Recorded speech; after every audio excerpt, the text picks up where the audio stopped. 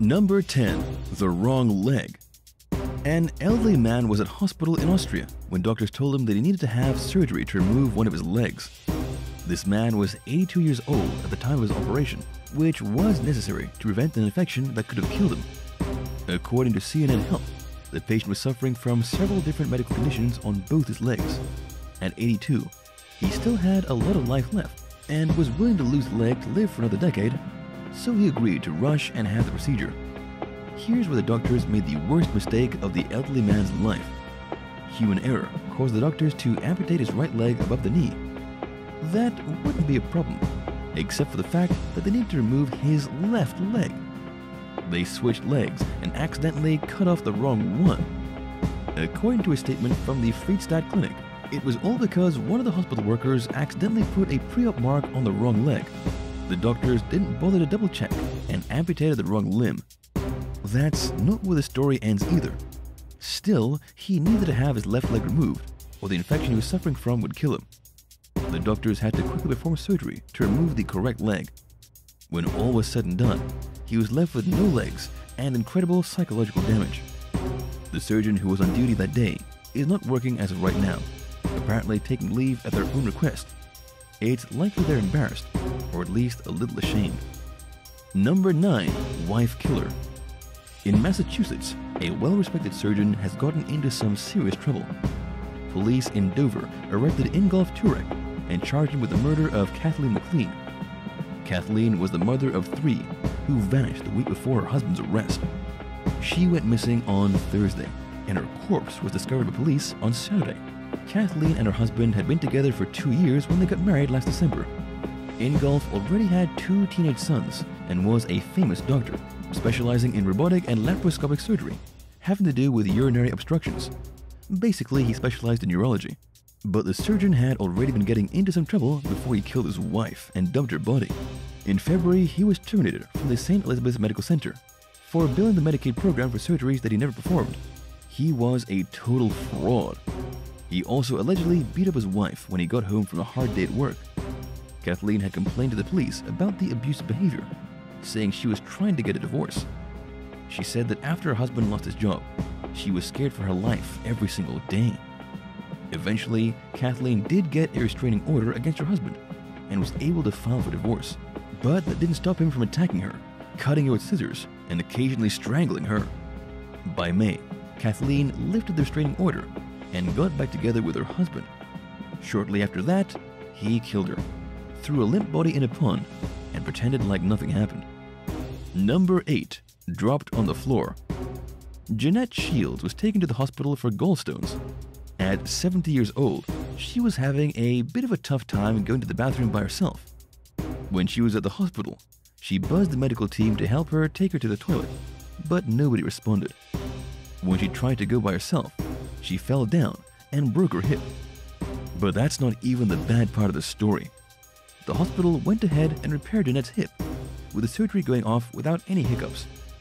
After the procedure, the doctors dropped her from the operating table. They literally killed her. When the doctors dropped her, she cracked the back of her head on the floor and sustained serious head trauma. From that point, her condition deteriorated until she passed away just a short time later. This unfortunate incident happened in the United Kingdom. According to the woman's husband, the hospital only agreed to do a post-mortem examination to see the exact cause of death after he demanded it. And now, the hospital is wrapped up in an ongoing evaluation, and nobody has been blamed yet for her tragic death. Number 7. The worst doctor. Riccardo Cruciani was the worst doctor. Not only that, he was a complete scumbag. The things he did as a doctor are hard to believe and sickening to hear. Riccardo worked at the Israel Medical Center in New York and had a reputation as being a great pain physician. He was described as warm and charming, the kind of person you would never expect to abuse somebody. And yet, he was running a scam in which he got women addicted to pain medications to the point where they were dependent on his prescriptions. Then, he would become sexually aggressive in front of his patients and refused to give them the drugs that he had got them addicted to unless they did things for him. And if the women refused, he would refuse in turn to refill the prescriptions. He would go so far as to force them into opioid withdrawal until they came crawling back to him offering sexual favors. Amazingly, Ricardo got away with this for decades. Whenever the complaints about him started to pile up, he would simply move to a new job at a new hospital in a new state. It wasn't until 2017 when he finally got charged in Pennsylvania for sexual assault. It was then that his medical license was taken away, but he's yet to be locked up behind bars. He's still facing criminal charges in both New Jersey and New York, but he's roaming free because he was able to pay the $1 million bail. Do you think Ricardo should be allowed free because he was able to pay such an exorbitant bail? Or should he be locked up for life? No exceptions. Let us know your thoughts in the comments below. And if you're liking this video, be sure to hit the thumbs up and subscribe buttons if you haven't already. Number 6. The Doctor and the Angels. A doctor from Connecticut tangled himself up in an illegal opioid scheme. When he got busted, he then managed to tangle himself up in a murder-for-hire scheme by trying to hire a hitman with the Hells Angels to take out a witness that wanted to testify against him. Anatoly Brailovsky got arrested in June of 2020 for illegally distributing prescriptions. To put that in simple terms, he was using his status as a doctor to distribute opioids to his patients for cash. He would trade cash for a prescription for drugs. Unknown to him, as he was participating in this drug dealing operation, the DEA was getting complaints about his prescription habits. The main complaint came from the eyewitnesses in the case, somebody that the doctor knew, but who hasn't been named for safety reasons. Anatoly posted bail of $750,000 and was ordered to stay at home. But in a desperate attempt to have the case thrown out, he called up a friend who he thought would know somebody in the Hells Angels. He asked this individual to get one of their biker gang buddies to either intimidate or kill the witness. Naturally, the friend went to the police instead of the Hells Angels, and together they set up a sting operation. Anatoly was caught red-handed trying to hire an assassin that happened to be an undercover agent. He's now facing charges for trying to kill somebody and for being a drug-peddling doctor. Number 5. Fatal dosage. In a short time span of just 3 years between 2015 and 2018, an Ohio doctor murdered 25 of his patients by giving them fatal doses of pain medication. His name is William Husel, and he had been working as a critical care physician at Mount Carmel Health in Columbus. He killed people by injecting them with upwards of 500 micrograms of fentanyl, way over what is considered to be a lethal dose. Each count of murder carries the possible sentence of 15 years to life. With 25 of them piled up, we can only hope he's never getting out of jail. But why did he kill so many people when he was a successful doctor? We don't actually know what his motivation was. William's lawyer made a statement saying that he never intended to kill anyone and was not performing mercy killings. Nonetheless, he did kill 25 people, and that is not an accident. He is currently trying to wriggle his way out of the charges by any means necessary, so he'll probably never actually admit why he was injecting innocent people with lethal dosages. Number 4. Too many patients.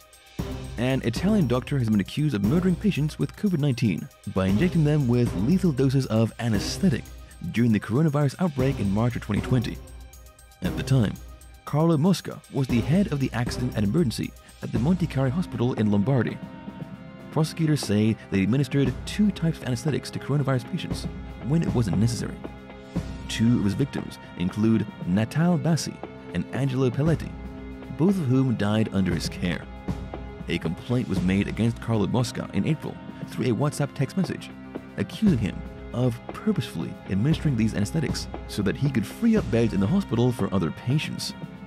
In the insanity that happened back in March, it's understandable to see why a person would do this. The hospital went from taking care of patients with individual problems to an endless string of people sick from the virus. It became a burden to everyone, but Carlo Mosca just couldn't handle it. He's also been accused of faking health records to make patients seem as though they were terminally ill, so that he wasn't under suspicion. As of right now, he's been placed under house arrest, while investigators try to put together a case against him. He says that the allegations are baseless, but those who work closely with him believe he's a cold-blooded killer. Number 3. Black Magic Doctor. In India, the police arrested a doctor who murdered his wife by injecting her with a high dose of drugs. The arrest was only made 9 months after she had already died. According to the cops involved in the arrest, the murder was far more than just an angry doctor killing his wife. It was actually part of a black magic ritual. The killer is Dr. Chanakeshapa, and he was practicing medicine in the small Rameshwara village. After his wife died, he told the police that she had been suffering from low blood pressure and that he gave her an injection of drugs to try to help. Unfortunately, he said the drugs made her sick and she died en route to the hospital. After that, his dead wife's parents lodged a complaint saying that the daughter had actually been murdered. When the police went to investigate, they found that the doctor had connections to black magic practitioners in the area and had been busted performing bizarre ceremonies before. In an absolutely horrific revelation, police discovered that he used his wife as a human sacrifice, which he had been hoping would result in getting some treasure. In other words, he killed his wife to appease dark spirits, with the hope that they would reward him with riches. It really makes you wonder how this guy even made it through medical school. Number 2. Under anesthesia. Frederick Field was a doctor in Oregon, but he wasn't a very good one. He was accused of abusing his patients while they were under anesthesia. The accusations turned out to be true, and he was sentenced to spend 23 years in prison. Anyone who's ever had to be put under at the doctor's office or the dentist's office has probably wondered once or twice what the dog is doing while you're sleeping in the chair. If you were one of the patients of Frederick Field, the answer is that he was doing stuff to you while you were passed out. And while Frederick did this to quite a few people, the straw that broke the camel's back was a 66-year-old woman in 2011. This woman, who hasn't been identified for privacy reasons, underwent surgery at the Mid-Columbia Medical Center. Frederick was her doctor. The very instant that she woke up and was able to talk, she informed the other doctors that Frederick had done things to her while he thought she was out cold. He had gotten sloppy and a little too brave, and the woman knew exactly what he did. What's really terrifying is only when the elderly lady finally made a huge fuss was when the hospital took this conduct seriously. Frederick had originally gotten his license to practice in the state of Oregon in 2005, after getting his medical degree from the Tulane University School of Medicine in 1998. When his time in court came around, one of the earliest accusations was from 2007. This means he didn't wait very long before he started his reign of terror. In the end, 12 patients came forward, and Frederick pleaded guilty to every single one of them. Number 1. Road Trip Killer. A doctor from Oklahoma, a seemingly ordinary man, was arrested by the Arkansas State Police for committing murder on a road trip. Tyler Tate was taking a vacation with one of his colleagues, Moria Kinsey. She was an emergency room nurse at the same hospital where Tyler worked.